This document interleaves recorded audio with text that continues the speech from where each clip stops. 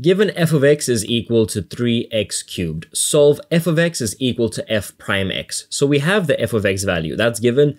Let's calculate f prime x. So f prime x is equal to 3 times 3, which is equal to 9. Don't forget your x value. 3 minus 1 is equal to 2. So we've got our f of x value that was given, and we just calculated f prime x. We equate the two. So 3x cubed is equal to 9x squared. We don't just divide through by 3 or by x's, then we start to lose answers.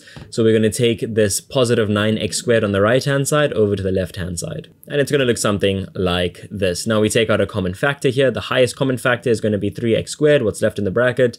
X minus 3 is equal to 0. Therefore, x is equal to 0 here, or x is equal to 3. How do we get x is equal to 0? Well, x minus 3 is equal to 0. Just take this negative 3 on the left-hand side over to the right-hand side. It becomes a positive 3. But with this 3x squared is equal to 0, well, we divide both sides by 3. We still get 0. We square both sides and we still get 0.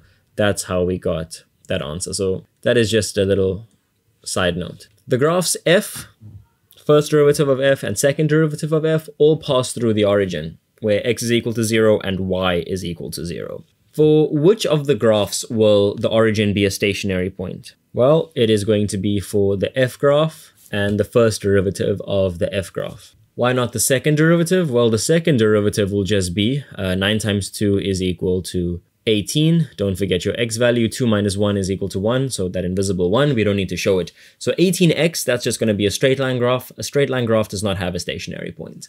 9.2.2. Explain the difference, if any, in the stationary points referred to in question 9.2.1. Well, at the point of the origin, right?